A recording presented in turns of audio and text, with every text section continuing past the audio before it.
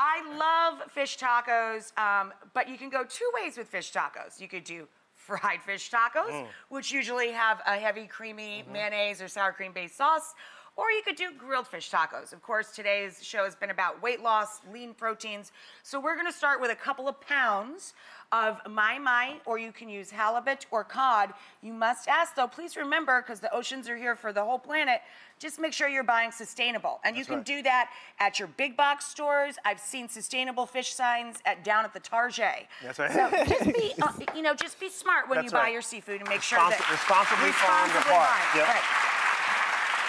So I have a two-step process when I'm making the grilled fish tacos. Okay. First, I'm getting my cast iron griddle pan or your outdoor grill, if you prefer. I like nice that. and hot over medium-high heat. Remember, if you're using cast iron, you clean it with salt, and you always put it away by rubbing it while it's still warm with a little bit of oil. It's called seasoning your pan. You have to keep it well seasoned. So for every couple of pounds of fish, I take about a teaspoon each of smoked sweet paprika or pimenton. Cumin, which is spicy but not hot. Yep, I like cumin. Yeah, I love cumin. And coriander, kind of like cumin's best friend. They hang out together. They, they dig each other's vibe. There you go. A little salt and pepper. Okay. Right, now this is our dry spice. Okay. And you sprinkle that evenly, and whenever we're seasoning, we season from above, kind of make it rain on your food. Right, so that you can see that you're distributing the spices and the salt, most importantly, evenly over your fish. You want to pick a fish that's nice and firm. Again, halibut's great, cod is good, mai is fine. Pick a fish that's firm. Tell the fish professional in your grocery store or your fishmonger what you're using it for, and then you're going to have a lot of choices. Go with the cheapest. Go with the best price. I also do believe you should get your seafood same day. This isn't something, or maybe the night before, but it's not something where you bring home mai and leave it in the fridge for a couple of days. Right.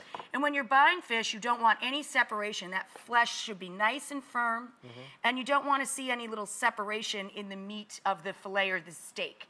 It should be nice and bouncy, really, kind of a good spring to it. When it starts to separate, that means the seafood's starting to get old on you, okay? So for the wet part of this, we're gonna make a marinade now. So we've done our dry spice, now this is the wet. We have chipotle and adobo, okay? Comes in a can. If you want extra spicy, you can use the whole can. It's about a 7-ounce can. If you want it medium to mild, you can use a quarter of a can for mild, a half a can for medium. That's what I have in here. 4 chipotle and adobo. That's a smoked jalapeno in vinegar and spices. So we're getting more flavor with that sauce. To that, we're gonna add a little bit of sweetness. You can add honey, or even easier, we have light agave that you're gonna use in the coleslaw. We're gonna add a little light agave to give it sweetness. We're gonna give it acidity with lime juice. That's lime juice goes with anything, by the way. Yeah, it really does. And we're not going to let this set too long. If you let this set with lime juice, something like fish that's very delicate, you're gonna turn it into ceviche, you're gonna cook it. So we're adding the acidity, but we gotta get this sucker on the grill. So we've got a little bit of sweetness, we've got acidity, we've got smoky heat from the chipotle, a little bit of EVOO down in there to keep it from sticking to our grill and for flavor, of course. And then we're gonna grate in about an inch or so of ginger. You know, most people don't know that Mexican and Latin dishes often use ginger. I think people just think of ginger when they think of Asian food. Not true. They also use it a lot in that cuisine. And then a couple of fat cloves of garlic. Okay. Now, Ian, while I'm whizzing this up and dressing that, you start on our slaw.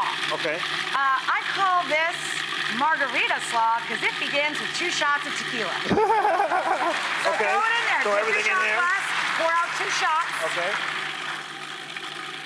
Now don't worry, most of the alcohol will burn off when you throw it on the grill. Oh no, we're just eating it as slaw. 2 of these? No, seriously, if you're making this for your family, you can omit the tequila. It's just kind of a fun, if you're feeding grown-ups, what the heck? You're gonna have tequila anyway to go with the margaritas. That's right.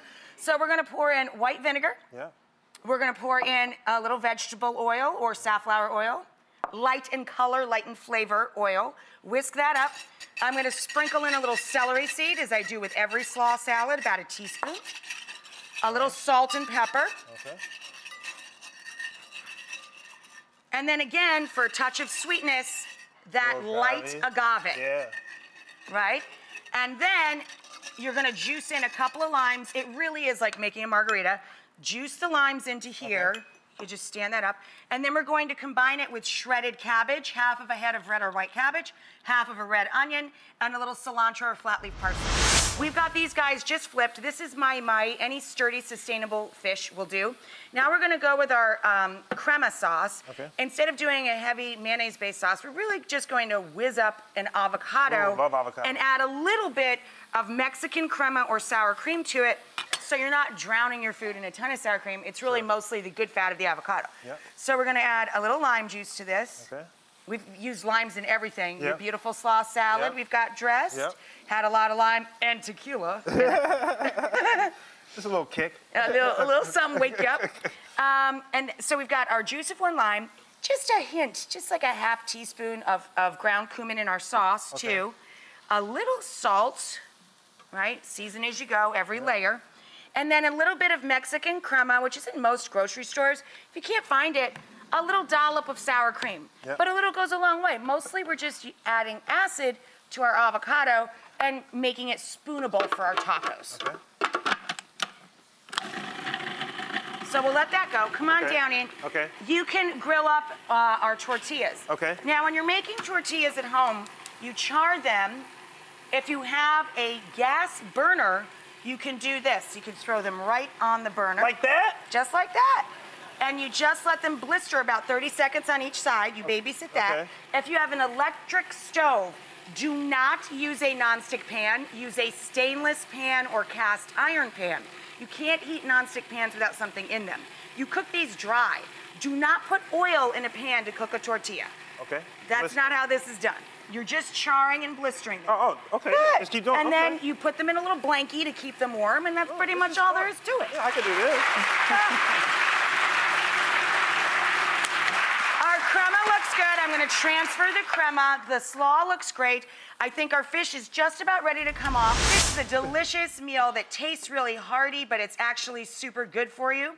It's made with meaty, sustainable fish. You can use mai, you can use halibut, you can use cod. We had cumin, smoked paprika, coriander, salt, pepper, and then we did a liquid marinade to bathe the fish in that too. Which made it smell really good. Right, it was the chipotle, because you love barbecue. That's right. Chipotle balanced with sweet. In this case, we used agave, light agave, and then we had a little garlic and ginger in there, so it's good for you too, because ginger's an anti-inflammatory, right? Absolutely, yep. Okay, and chilies are very good for you.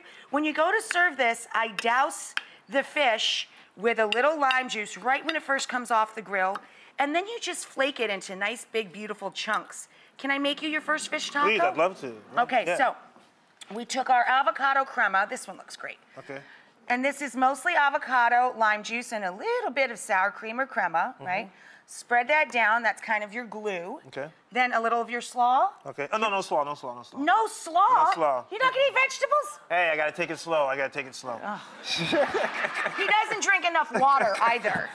Radishes? Yes. Can you eat radishes? I thought I would escape the show without you saying that, but you got it in there. You always get it in. Such a baby. A little cilantro? Yes. That's a little bit of herb? Yeah. A little bit of pickled jalapeno or no? No. You're such a wuss. What's this? A crumbled queso? Yeah. A little bit of cheese, a little crumbled. I'm going to Mexico in 2 weeks, so this is like my first. Yeah, but you're gonna have to get over your fear of slaw, because they put it on everything. And then a little bit of our grilled flaky fish with all of those nice spices. Actually, let me be honest with you. It's not the slaw that's a problem. I'm a teetotaler. I've never had a drink in my life. And my whole life, so there's tequila in here, so we don't want I appreciate that. Yeah, that's so cool. I'm just being honest. So there you go. I like that. You don't want me falling out in the show. No, I don't. There you go. Try that, you tell me. Oh my goodness.